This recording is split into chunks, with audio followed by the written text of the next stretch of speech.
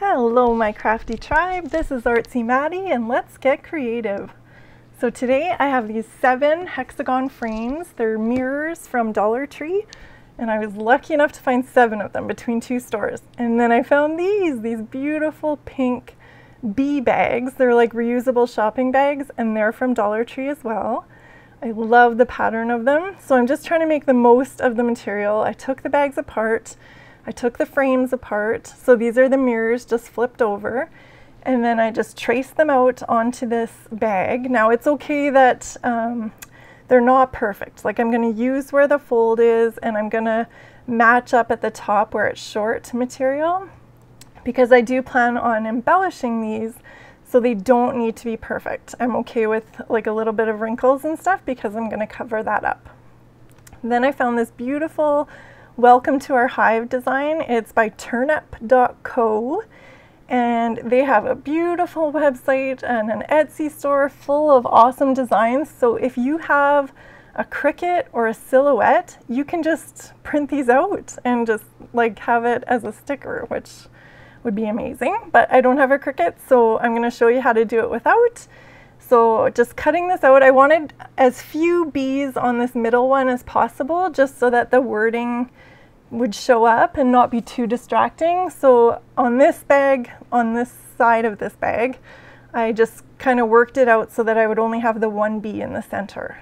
So now to attach them to the mirrors, I'm using the backs of the mirrors and some spray adhesive, and then just putting down the plastic bag on top. And it worked like a charm. It worked out great. So I did them all like that, all 7. Got them all attached. Now here you'll see just at the top, I just used some of the scraps to line it up and cover it up. And you'll see how I'm going to embellish them. So not to worry, get the most out of your bags. You can use those little wrinkles and do some matching if you need to. So for the embellishments, one of the things I'm going to be using is this placemat. So this is just a plastic placemat from DollarTree.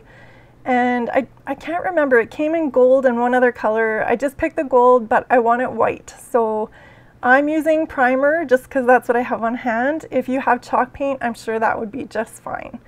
Then I'm also embellishing with these little wooden hexagons that I got from Dollarama.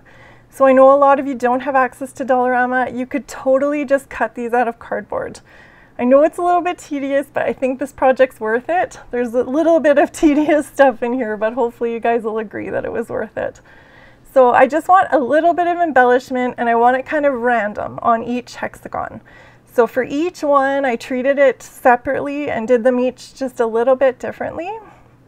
So you'll see here, I show you a couple different ones that I did. I tried out this spray adhesive from DollarTree and it's a name brand. I think it's called Beacon something, but I was impressed. It's holding up fairly well. It doesn't get a lot of wear on this project, like they're kind of held in by the frame, but I was very impressed with it. So just in case you haven't tried that out yet, it's probably worth giving a try.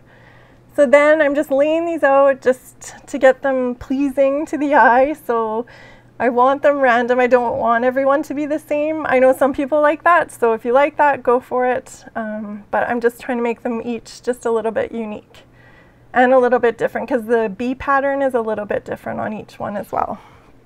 So for this one, like I just wrapped it around the 2 sides, the corner there, and then the other one was kind of the length of one side. So just to show you kind of the difference. And I thought maybe I should slide them up out of the frame, but that didn't work as well. So it's a little bit tight in that frame with that placemat, but it does work. So again, just trying out some different patterns, how I want to lay them out. I was just leaving little tiny spaces between each little hexagon. And I love tacky glue. I'm sure you guys do too if you're a crafter. It's kind of tried and true stuff, and it worked great with this reusable plasticky material. Oh, I guess I show you one more. So again, just a little bit of a different pattern. So just a little bit up on the one side and the length of the other side. I know it's hard to be random for some people, and you think that your eye wants a pattern, but it's almost more pleasing to our eye to have a bit of randomness, just like nature. Like, although there's patterns in nature, there's also a lot of randomness to it, if you try and kind of think of it that way. So then I am just going to use some carbon paper and trace this design down onto my middle hexagon, so the middle of the frame. So just going over that quickly with some carbon paper. This company, I was looking at their other designs. They have some beautiful, beautiful round sunflower designs, and I'm kind of wondering if they're too finicky for a cricket or a silhouette. You guys will have to let me know if there's anyone that's kind of like an expert with cricket or silhouette, if those designs would be like too thin and too finicky, or if they would work. I'm not really sure. I do have a friend that likes to use cricket, so maybe I can ask her as well. But if any of you want to go to that website and just kind of have a look, the designs are just beautiful. I love them all. And it's a him, it's a male designer. He has a great eye, great patterns and designs. So just tracing out this whole design here. This is an oil-based Sharpie pen, and I usually enjoy it, except it like burped up a bunch of paint onto the project, and so now I think I have Sharpie issues. I'm gonna have trust issues with these pens. So I tried rubbing alcohol, it didn't work, but this Goof Off, I don't know if you guys have ever used it. It's for like any mess ups with latex paint or house paint, and that worked like a charm. So it's kind of always something good to have on hand, I think. It's just called Goof Off. It comes in a bunch of different like a little pour canister. That was the graffiti remover one that we had from a long time ago, but any of those will work. So now I was just trying to fill in the wings with some white, with a white oil-based Sharpie marker. And I think because the black hadn't had time to cure yet, like it was dry but not cured, they kind of mixed together. So just learn from that, I guess. Don't put the white beside the black or you're gonna end up with gray. So I just waited till that dried, and then I just went over everything with just some white acrylic paint. So the design that he had done had these little bits of white through it, and I kind of liked that detail, so I just copied it onto here as well. And then just went over the white on the wings as well.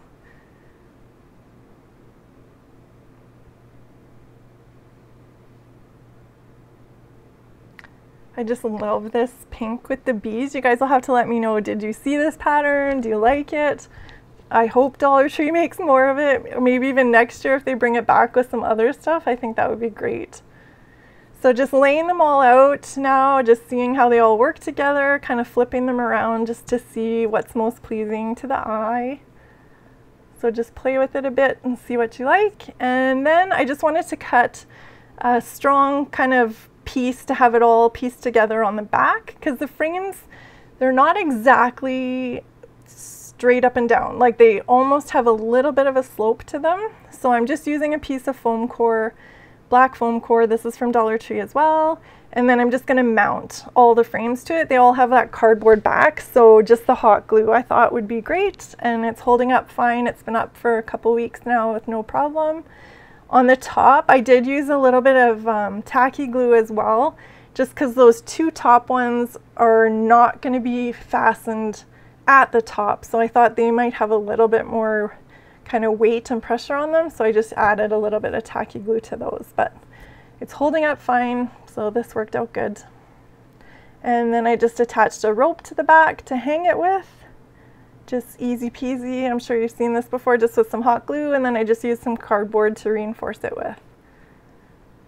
And just hold it till it dries. And then I just wanted to make some kind of stylized bees to just add to it a little bit, because that's what I do, I guess. I'm a little bit over the top with the details, so of course this isn't necessary by any means, but I just thought it was cute. So I am just priming these sweet little ladybugs to turn them into some sweet little bees. So for yellow, I know I've said this a few times lately, but for yellow, it's always best to have a nice light base coat, nice solid light base to work on, because yellow is always a little bit transparent. So that's what I did there.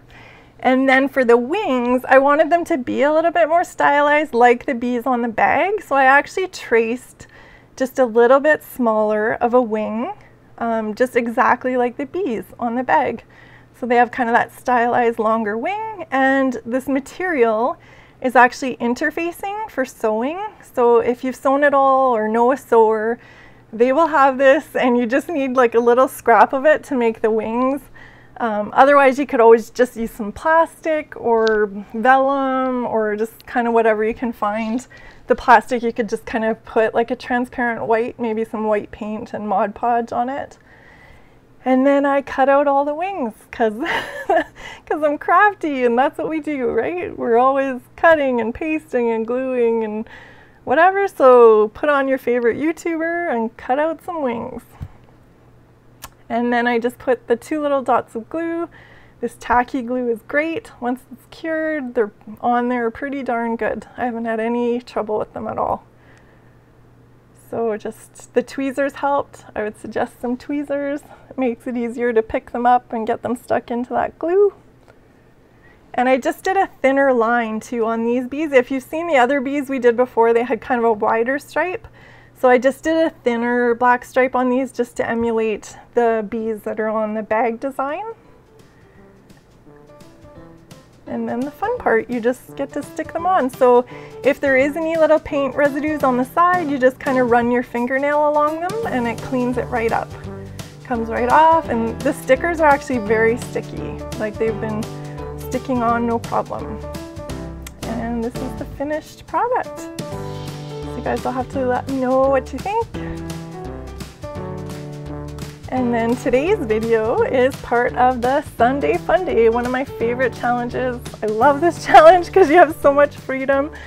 So it's always a fun playlist too. You never know what you're gonna see. It's always hosted by Janny and Dyanne every month. They are Deco Easy. Love their channel, huge fan. And Trish and Kay are the new co-hosts. So they've been co-hosting every month. They are the crafting cousins. I absolutely adore them. These are 2 of my favorite channels. So I'll have links to them in my description box. If you haven't checked them out, you need to do that. And I will also have a link to the playlist. So this bag is also from DollarTree. I was so excited to find this. I saw it as soon as I went in the first set of doors, and I kind of squealed and embarrassed myself and ran right over to this bag, and I think a couple people looked at me like I was crazy, but I'm very excited about it.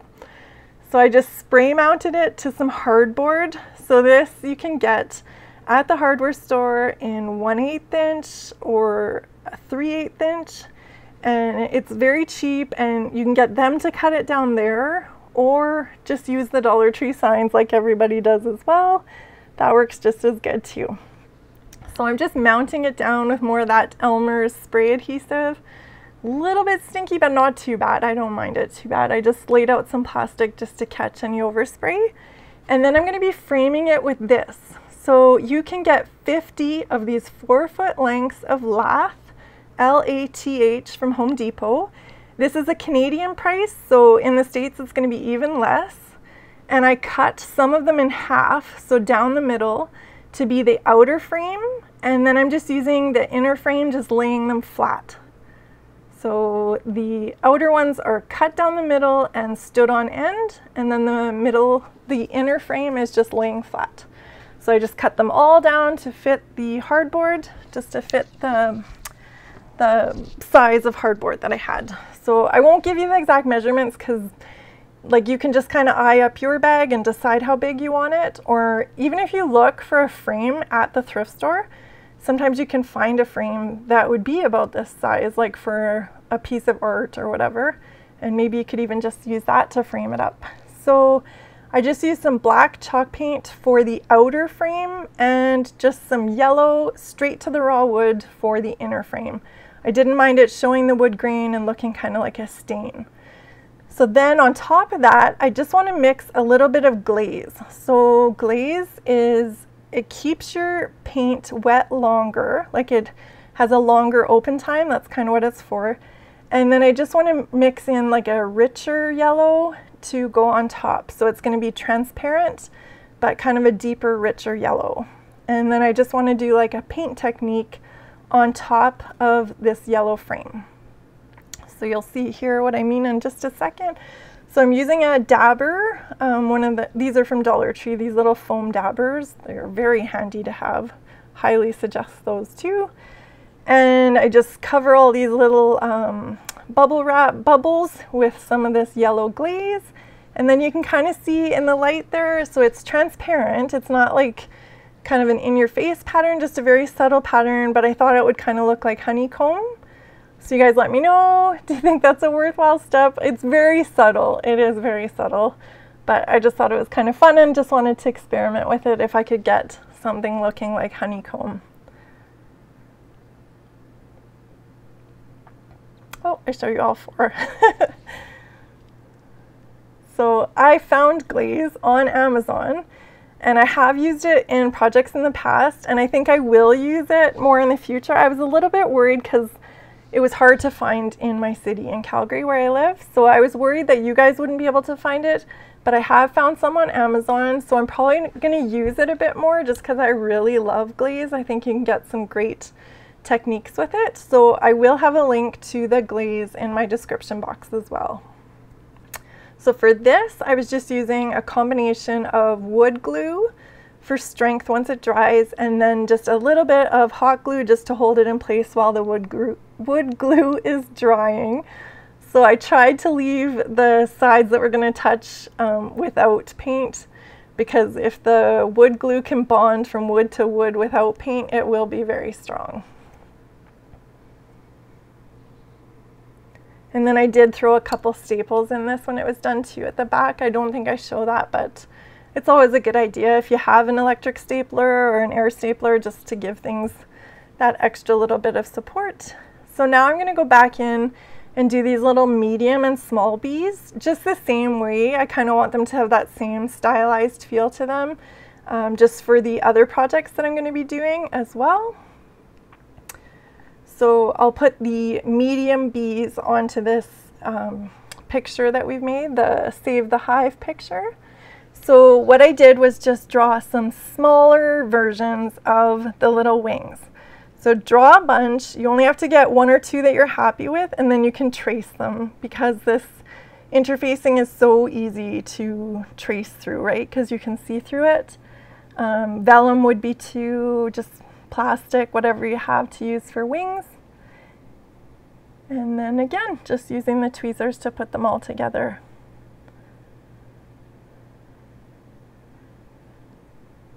So I feel like you guys are okay with kind of these highly detailed crafts. Like, I'm always showing you probably all the details, and I don't expect anybody to do them all, but would love it if you did and if you shared them with me. But I'm just feeling like you guys are appreciating the extra details, but let me know, like, would you ever do this? Is this just too much? But I think it was worthwhile. I think the little bees are just super sweet, but you guys let me know. So for the little tiny ones, it just gets way too hard to cut the wings. So I actually used a little heart-shaped punch, like a scrapbooking cardstock kind of punch that you get at Michael's or any craft store, to do the little wings, just like I did on some of the other bees and some of the other videos. So like, if you don't have the patience for these stylized wings, that's a much easier route as well. If you just use a punch, a little heart punch, cut it in half, and there's your two wings there as well. And then the fun part, you just get to put them on the frame. I always try and do it really randomly. I know a lot of people would probably be drawn more to do it in a pattern, but I always just find random like ends up being a little bit more pleasing to the eye, but you do whatever suits you best. And then here is the final product. I love this message. I worry so much about the bees and the new diseases they're having to fight and all the pesticides, and I wish everyone would just let their dandelions grow and not worry about weeds or weed killer, and just kind of let the bees have them. It's the first flower they can usually find, and I know they depend on it. So anyway, that's my message of the day, I guess. So then I found some of these wooden words. I was so excited to find these at DollarTree as well. I think they're such a great deal for $1. So I'm just trying to mix up some pink to kind of match the pink of the bags, just wanting them all to coordinate. So I used that, I believe it's called Cotton Candy Pink, just the acrylic paint from DollarTree, mixed it with some white, and then just a touch of the Sunny Yellow, or sorry, Vivid Yellow, just a little touch of it. So then I realized it was really going to soak into that raw kind of MDF kind of wood that's on the side of them and the back. So I just sealed that with some primer. I know it's an extra step. You don't have to do it. I just knew the paint would dry a little bit darker on that raw wood and really get sucked up by it. So that's why I primed it. And then for this front, for this like faux kind of wood grain finish on the front, I just wanted it to look like that, like a pink kind of wash over the wood grain so that you can still see it and see all the little grains in it. So I just did a really thin coat and just followed along with that grain line. And then I thought I would do a little bit of dry brushing with some white just to kind of make it look kind of textured, give it some interest and detail. So just trying to hit all the kind of spots where it would weather. And this is one of the kids paint brushes from DollarTree. And I really like them. There's a few bristles that come out right when you first use it, but then they're standing up to a lot of wear and tear. They're really good brushes.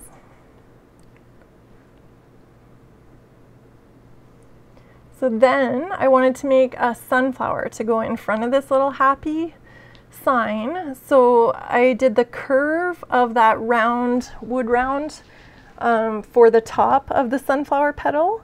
And then I just drew out a few, pick your best one, and then you just have to trace them. So to go 3 times around the wood round, you need 60 of these. So I know it's another tedious craft, but I feel like if you're watching my channel, you kind of enjoy those detailed crafts and kind of the extra little details, I guess, for lack of a better word. So I just mounted 2 sides of this pizza boxes together so that I would have white on both sides, white cardboard on both sides. And I just used that spray adhesive, that Elmer's spray adhesive, to put the 2 sides together. So I have white on each side, and I'm not gonna prime these or anything. I'm just gonna go over them with a streaky yellow in the direction of the petal. So it kind of looks like some kind of colored grains to the flower. It just kind of gives it some more interest. So just one swipe down the petal. I did count it out, so you will need 60 of these petals to go around the flower. I feel like I did about 100 because I still had quite a few left over at the end. So if you do this project, they are about 3/4 of an inch wide, and you would need 60 of them to go around the flower 3 times. So then the edge of this wood round, I am just going to paint with some black acrylic paint, just so it kind of hides the hot glue that I'm going to use and just kind of has like a shadow effect to it. I feel like if I had painted it yellow, then the hot glue would have shown a lot more. So I wanted 1 bee in the center of each wood round, and this is the last side of the 2 bags. So I used 2 of those bee bags to do this whole project. So this and the welcome to our hive sign. So then I just decoupaged them just with some tacky glue because it is kind of that plasticky material. I just thought that might be more durable. So just decoupage them down to the wood round. They stick great. I didn't have any bubbles or anything. It worked out good. And then I'm just going to start sticking the petals on. So I worked 1 row at a time and then kind of move into the 2nd row. So you're just kind of watching the petals as they dry, that they dry straight up in that glue. And you can kind of follow with these wood rounds. They have like a plywood layer to them, so it actually has a line for you to follow with the hot glue.